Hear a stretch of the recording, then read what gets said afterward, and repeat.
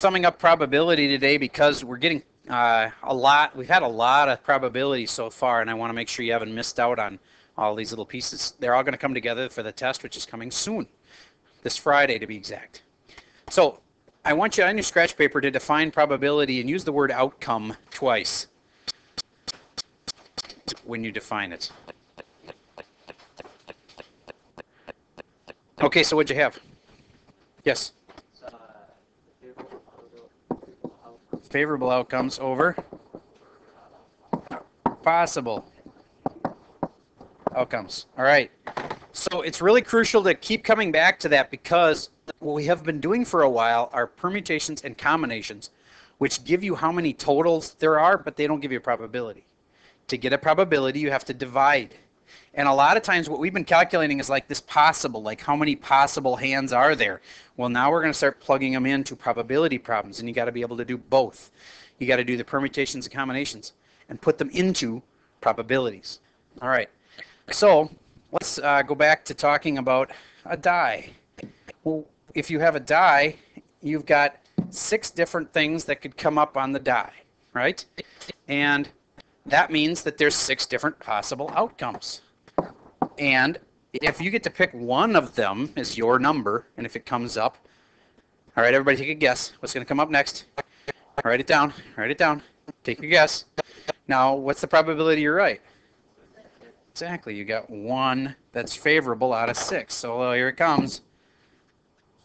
What's a 2? Who said a 2? I had a 5 of you. All right, good job. Now, if I asked 6 people, wouldn't it make sense that about 1 of them would be right? So if there's, how many sets of 6 would you say there are in here? There's about 30 of you, so there's about 5 sets of 6. So there should be about 5 people that had it right, and there were 5 people that had it right. Probabilities usually come out that way. But that's like saying probabilities usually, when you flip a coin 10 times, you usually will get 5 heads and 5 tails. But do you always? No. Okay. That's the difference between theoretical probability, what it's supposed to be, and experimental, which is what actually happens when you do an experiment. Okay, next, let's talk about if you had to do the coin, which of course is a 1 in 2 probability, and the die, which is the 1 in 6 probability. What's the probability of getting them both right? Well, when you have different choices, I have 2 choices here. I have a 1 in 2 chance of getting this one right. And I have 6 choices here. Think, whenever you hear that there's choices, think about that in terms of multiplying your choices. So I'm going to multiply this out, and it's going to be a 1 in 12 chance. I'd like you to try this right now. Take a guess. Write it down in your paper. Like head 6 or whatever you're going to guess. Just take a guess. All right, here we go. Start. Stop. Heads.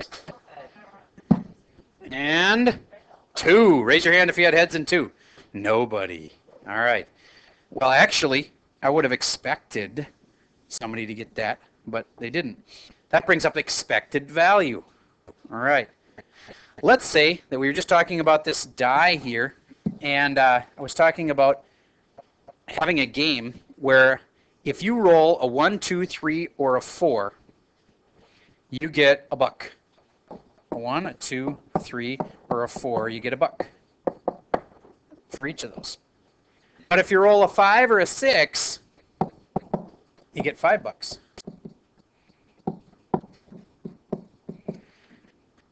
What would be the fair value to play that game? Well, expected value means P, probability of something happening, times what? A, the amount you get, and then what do? P times A, then add. Try it right now on your scratch paper. Okay, so there's a 1 in 6 chance of getting this. That's the probability, times the amount you'll get is a buck, and that comes out to, I think, 16 cents. And no need to recompute that each time because it'll be the same for all 4 of these, right? 16, 16, and 16.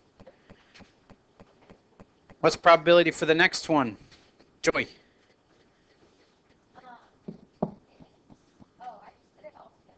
Well, what's the probability of this happening? Come on, you can do it. Just what's the probability of getting a 5? What's the probability of getting a 5? There you go. That's all I asked. And then I'm going to do probability times the amount, and that comes out to 5/6. And if it's 5/6 of a dollar, what is that? How much? 833. I'm going to call it 83 cents. And then this last one must be the same. And now, Joy, you said you had the total. What is that? So that's how much you should expect to get if you played the game. So if this game was available for playing for a dollar, it would be a no-brainer, right? I mean, you could just think about that one. You'd always get your money back or make $5 or make $4 actually. So that'd be easy. If the game was priced at $2.33, it would be exactly fair. Hard to tell whether you should even play or not. On average, you're likely to get your money back, but then again, you're not going to make anything either. So the answer for this one, though, would be that yes, it's fair, more than fair, actually, if they charge $2. You could play and expect that you'd actually win something. Most games are, of course, set up so that you will not win over the long haul. All right, try this one. This is a review of doing P's and C's by hand.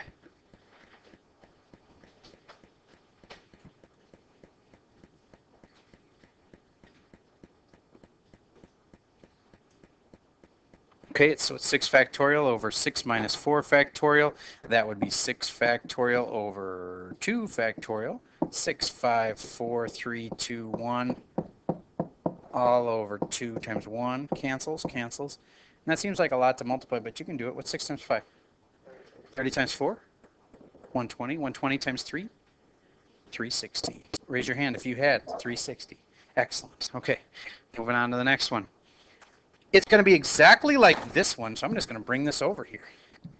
Except, Sam, what's different on the bottom?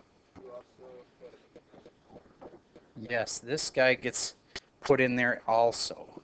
So I'm going to take my answer, and effectively I'm dividing by 4 times 3 times 2, which makes it a lot smaller. It was 360, and it's going to be, in fact, I can figure that out. 4 times 3 times 2, 4 times 3 times 2, this extra thing on the bottom, is 24.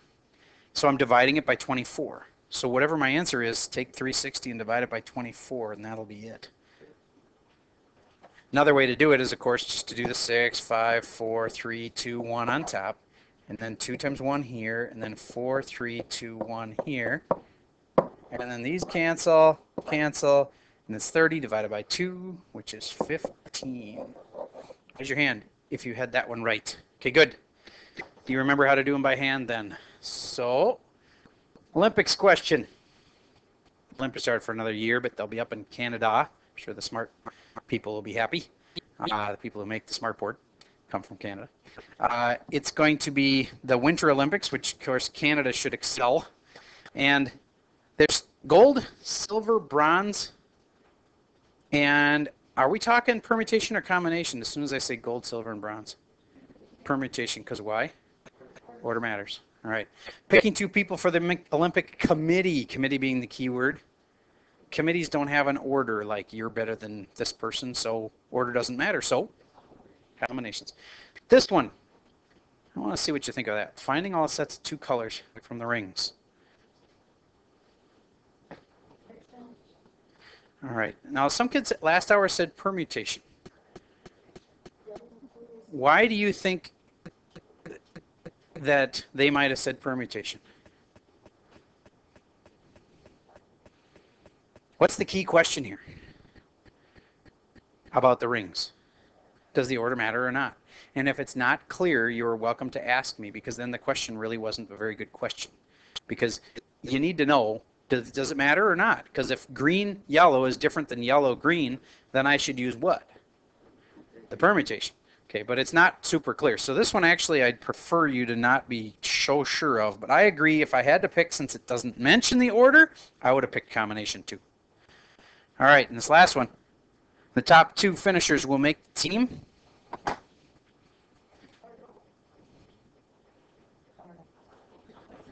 Combination. And the order doesn't matter because it's the top 2. Get it? Like if you're in the second place, Thank you. Time is almost up here.